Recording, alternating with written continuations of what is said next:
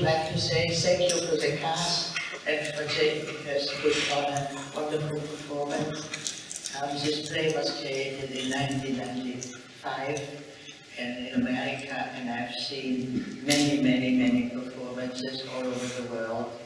And as you can imagine, it is each time very emotional to see what has happened. And of course, the worst thing is that my family hasn't made it.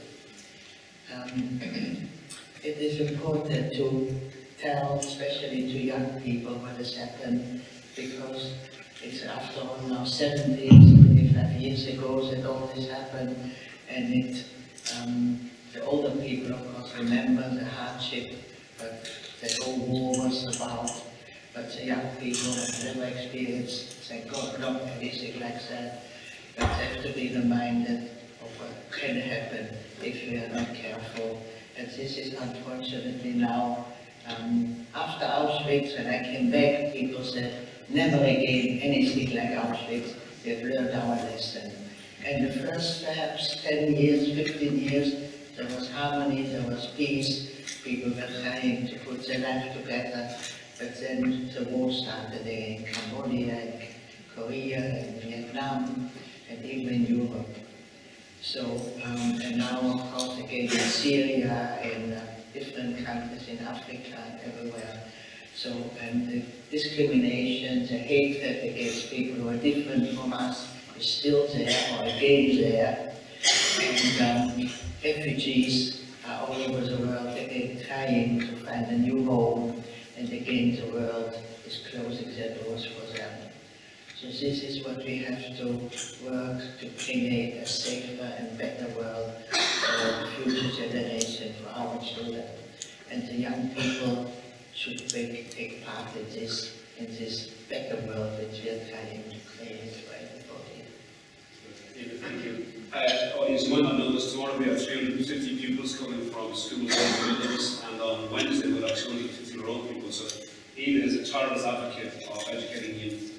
So hugely blessed that we can do. Should we start some questions? Sure. Who'd like to ask a question? Who'd like to start us off with a question, or anyone in the audience? Can we get a microphone here, guys, please?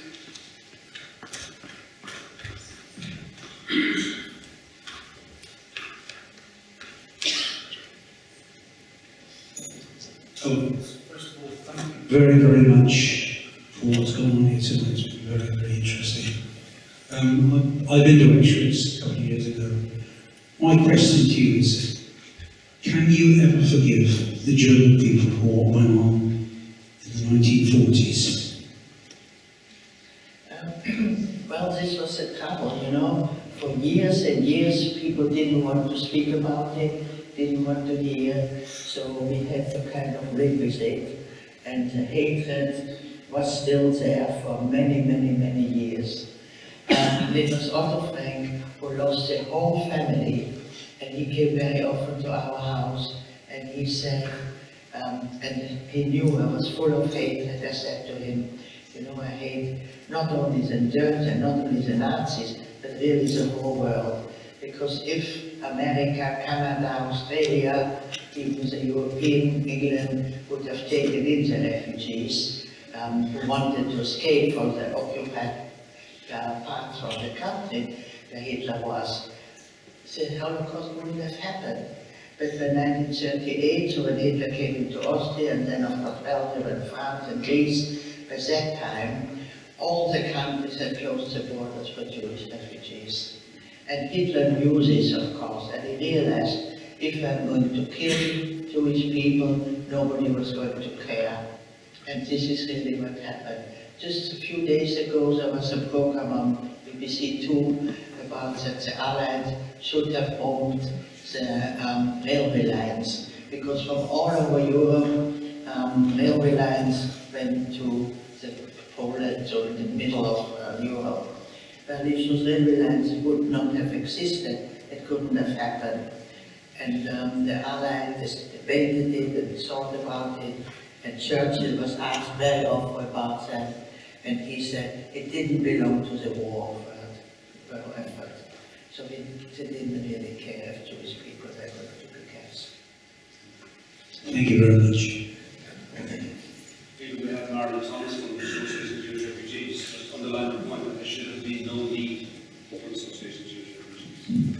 Not really. I mean, they try to get places for Jewish people, and there were, of course, Africa, even in China, a few hundreds were able to escape, but 6 million people were caught in this Holocaust and murdered.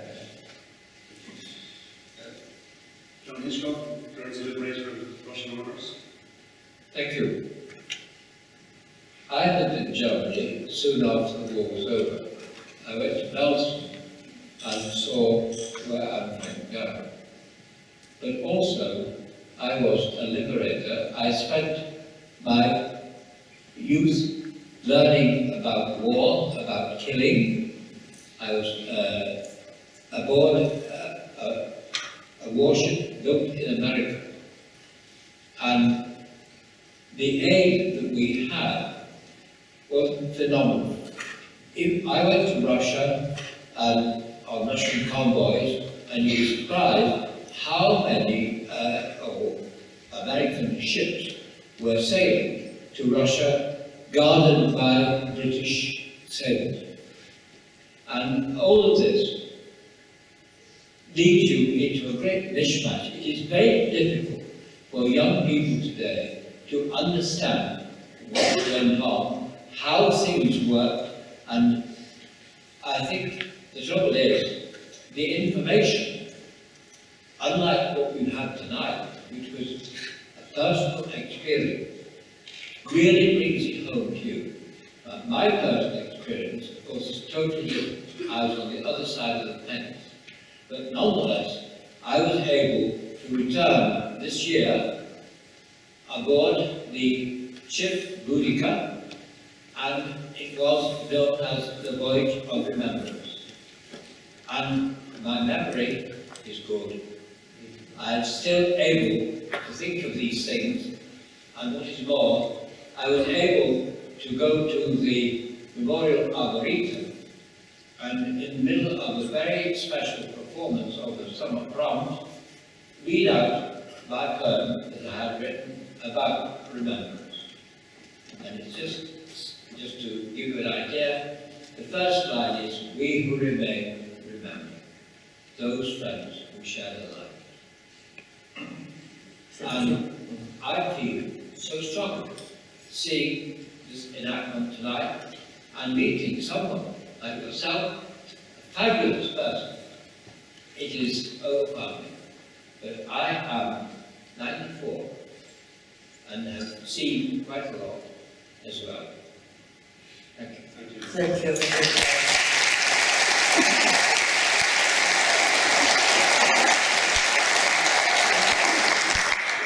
Any more questions, guys? If you could raise your hands, kind of in unison if you have that question, because then we can have the microphones in place. So we have one here coming up next. Close to the is here. Thank you. Ms. Harper here.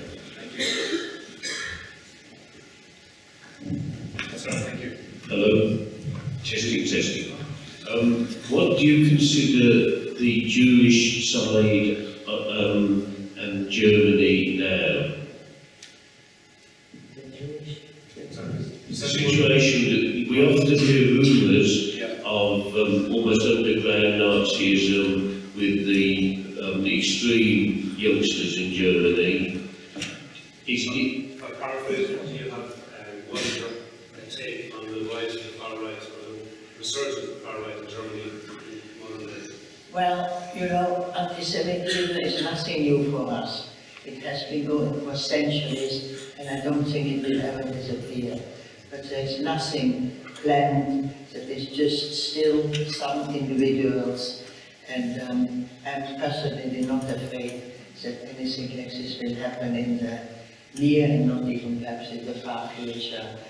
It helps, of course, that we have our own country now as a safety belt, sort of, but I don't think it will be necessary.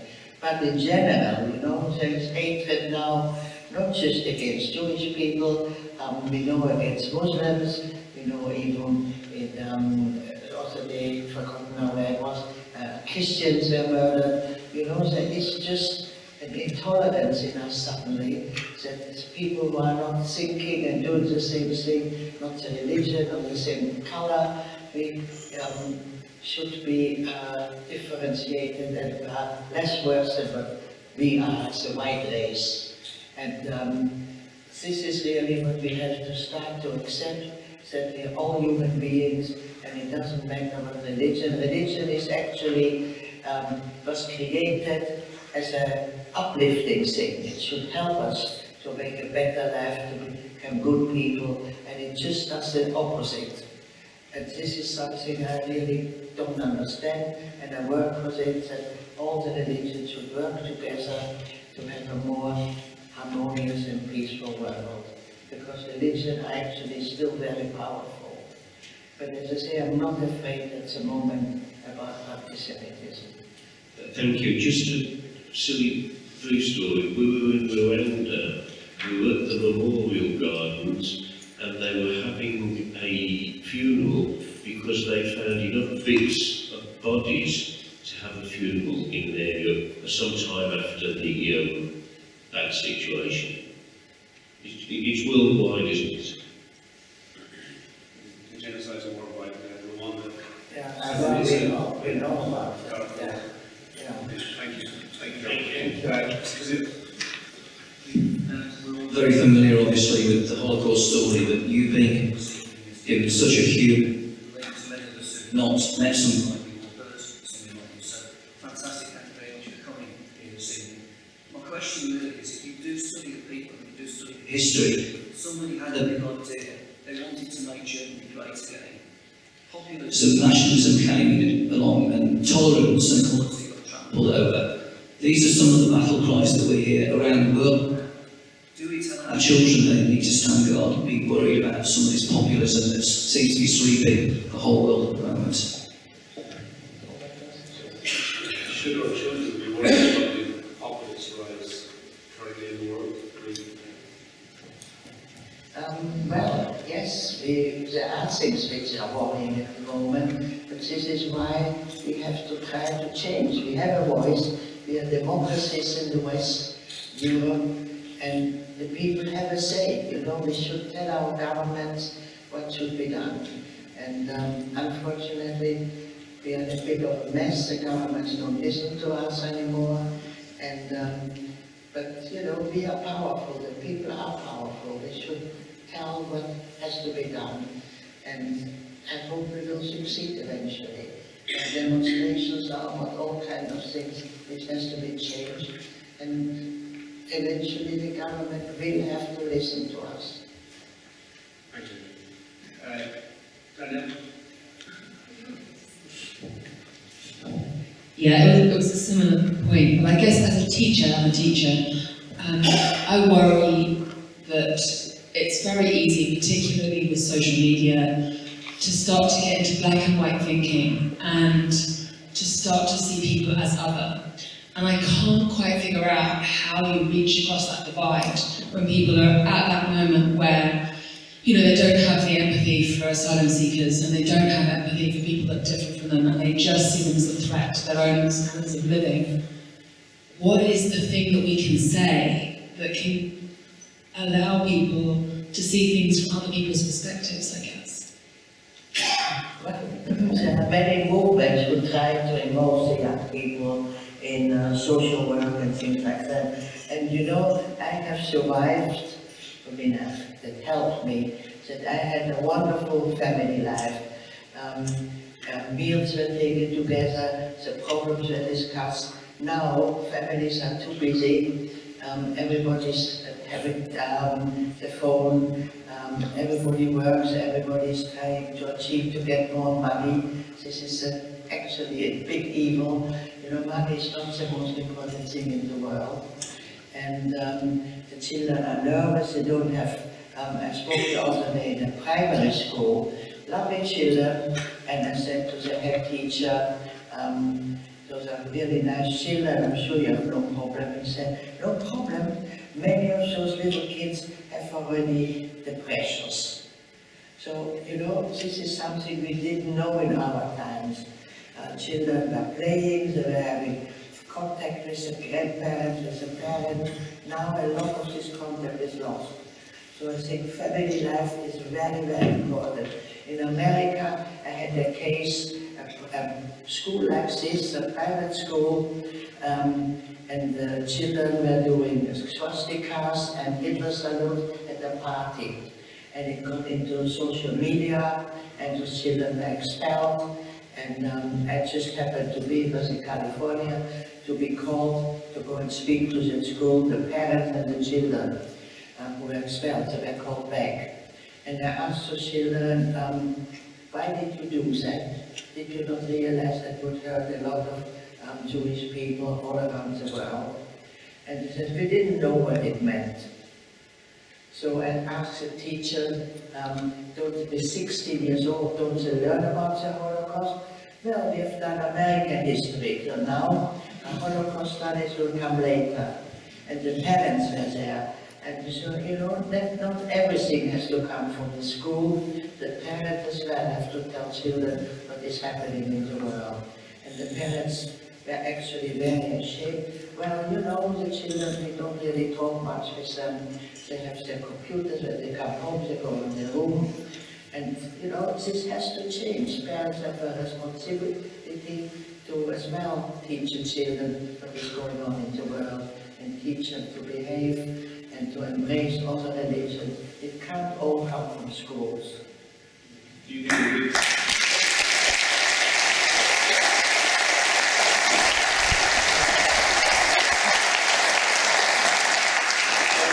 second what you were saying, do you think we're perhaps guilty as parents generally for over-sanitizing the world our children live in, that we make it too soft and too safe and too light, and we don't expose them to enough of what did happen?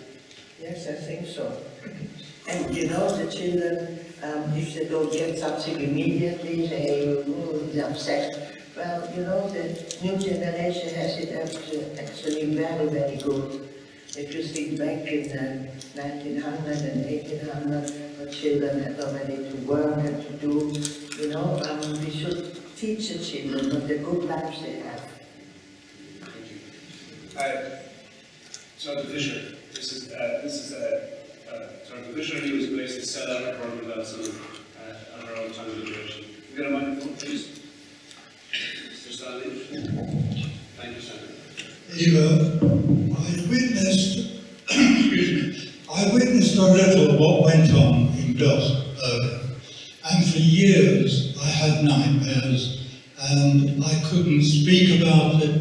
I couldn't watch films about the German Nazis or anything like that.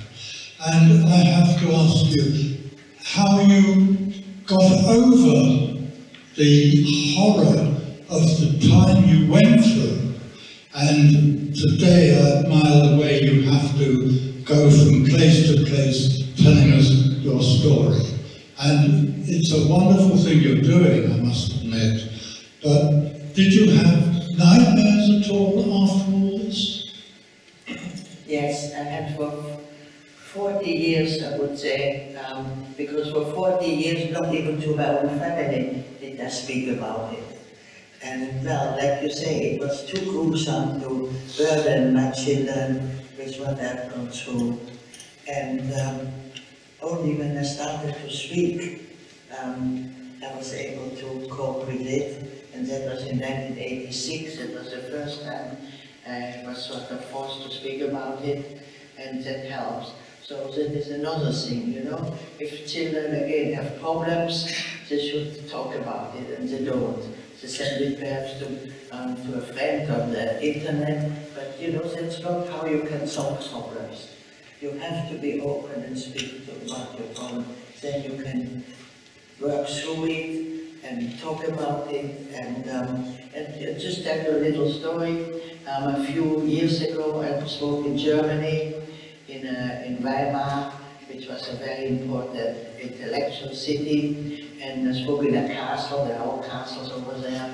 And the next day, I had a letter from a German woman who attended my talk with her daughter. The daughter went with her school to hear me, and in the evening they came home and they were talking about it.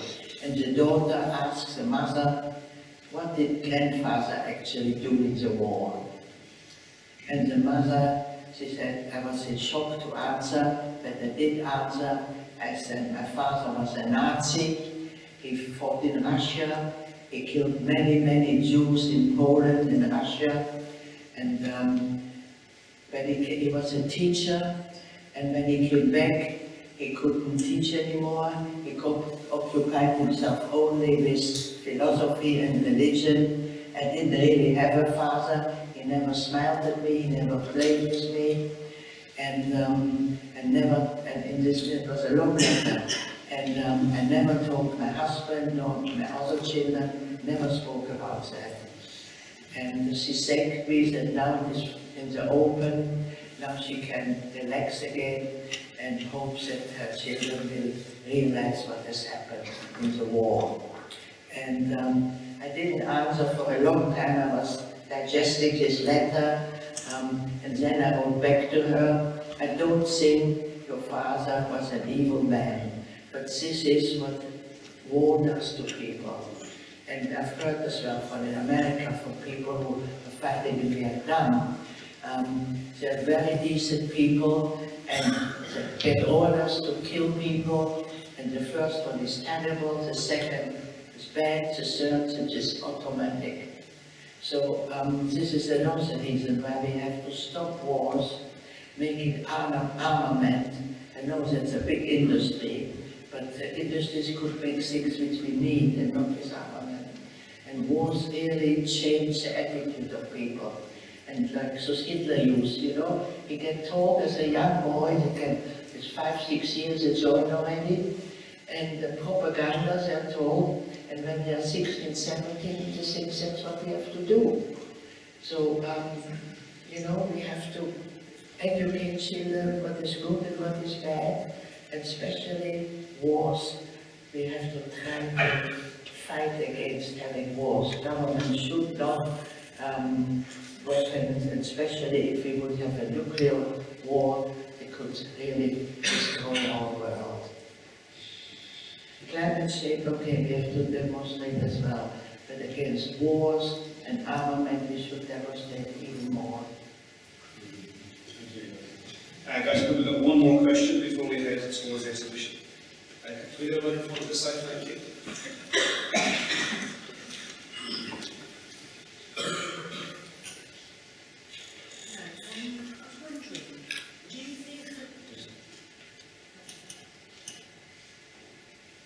Do you think that the public, the German civilians, knew what was going on in Auschwitz? Things I've read, it seems to be, I spoke to a girl who got a German grandfather today, and she said that her grandfather said they had no idea what was going on in Auschwitz. But I can't believe that the German civilians didn't know what was going on in the concentration camps.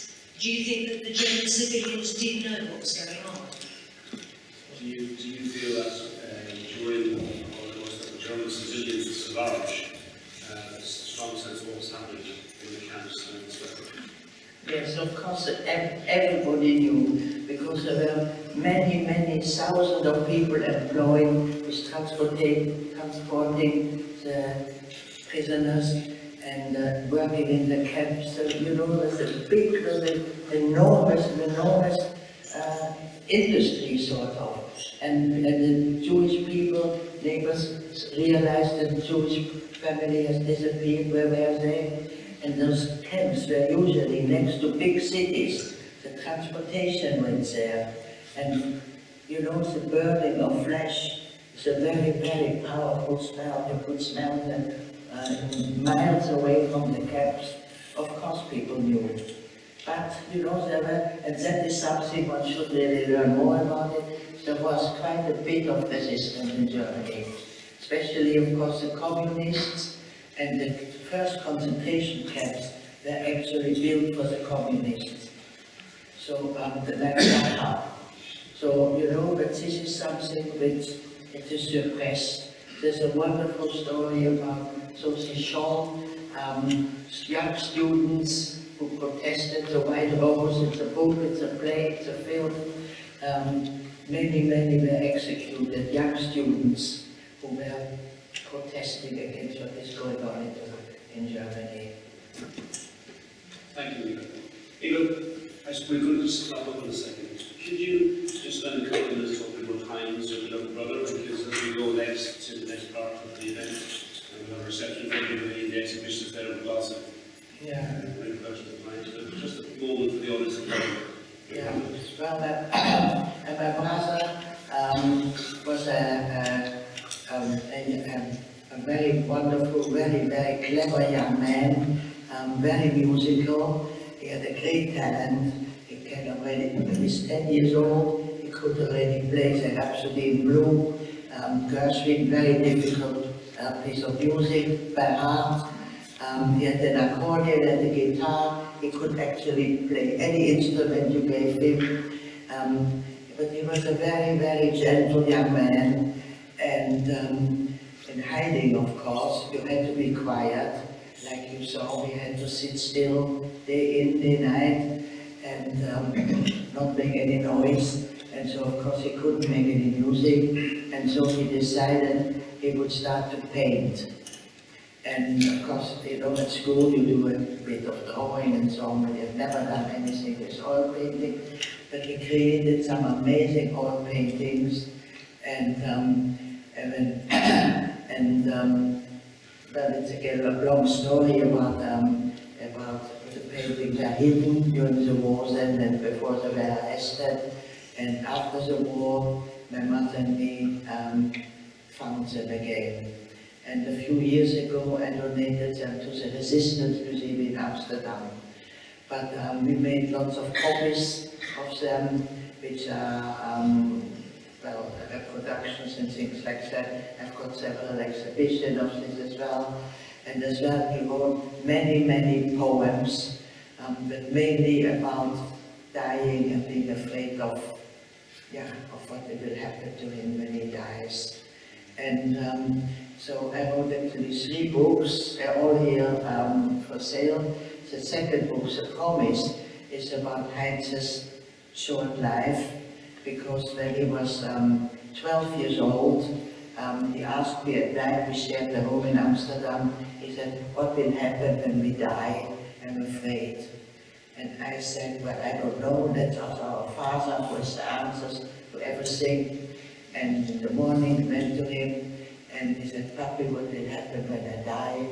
And my father said, well, of course your body will integrate, but once you have children, you will live on in your children.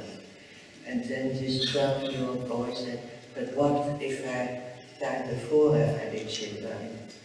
And my father thought for a little moment, and then he said, well, nothing gets lost. We are all a chain.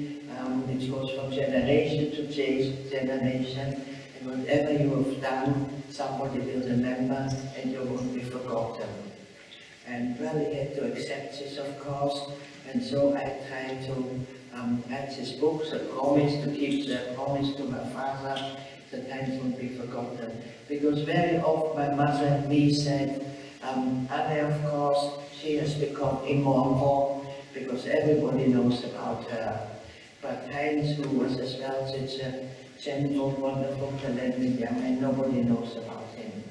So, and in South Africa, they created, when I told the story about this, they created an exhibition which traveled all over South Africa, and we got a copy now in England, and the school was so wonderful to try to get this exhibition, which is at the Jewish Museum, and it's for renting out to go into schools and other venues. So thank you very much for the school and for to organize this, that we can see the exhibition and have the books as well available. Absolutely. Please read the books, guys. And tomorrow, of interest to you, we will unveil a memorial bench in Heinz's memory. And we'll overlook the animal sapling that's now 4 years old growing on school grounds at Palmer's Hall. I'll give us away calling one of our students, alumni now, and initiated planting that sapling. So it's a lovely link together, and it's an honour to have you here. Eva, thank you so much for sharing your thoughts with us. I just want to tell one little story. I've just come back from Vienna, Austria, where they're going to make a documentary about my life. And first they were in London to interview me, then in Vienna, then I'm still going to Amsterdam. But I had from the Red Cross, I heard in 1948, they sent us a letter that my father and brother perished in Mauthausen, which was liberated by the Americans, several days before the Americans came to liberate that camp. And that was, of course, for us terrible, that they would nearly have made it. And when I was now in Vienna, the film crew said, "Do you want to go to Mauthausen to see where your father and brother perished?" I never wanted to go there, but I thought, well, perhaps now that I'm so near, perhaps I should go and see it. And I went there, and it is a horrible, horrible camp. There are stone quarries, and the people were just thrown down from the top. And then they told me, your father and brother was here for 2 days, but then they were taken to a different camp called Ebensee, which was 100 miles from Mauthausen. I never ever heard his name. I asked many people if they've ever heard his name, nobody knew about it. And that was, there were about 20 camps in this area where the Nazis, where it's a mountainous area, and they made big caves. The caves is too small, huge digging into these mountains, where they had made the armament because the cities were bombed, so they couldn't really make the factories were bombed, so they made it in those under the mountains. They made aeroplanes, tanks, all kind of terrible things, and those inmates had to first make those caves and then work in there, and towards March, April, they didn't get any food. The conditions, they have all the documents there. And I always thought my father had survived my brother because he was very strong. But it turned out that my father died in March already. They have the papers there. And my brother died, he died several days because the camp was liberated. My father was cremated, my brother ended up in a mass grave. And say, after 80 years hearing all this, it was a terrible shock for me. And and you know, I have never spoken yet about this because it just happened for a few days ago that I really heard about all this. And so the Austrians, who always said they were victims themselves, had those terrible camps where they killed many tens and thousands of people. There are memorial names there, and they have a wall going from here to here with names on it in this even they where my father died. Thank you so much for sharing your thoughts with us as extraordinary as you do. You're an extraordinary person. You radiate so much light considering you come from such an abject place of darkness. And at times just looking down you, I'm sure you'll be very proud of the sister. Thank you for sharing that with us. Thank you. You are, in my mind, forgiveness and hope and resilience, and I think by sharing every individual here will absorb some of that, give us all the wisdom we need, and the incentive we need to make sure that we prize those things and never let go of them. If it's my mind, I'm sure in my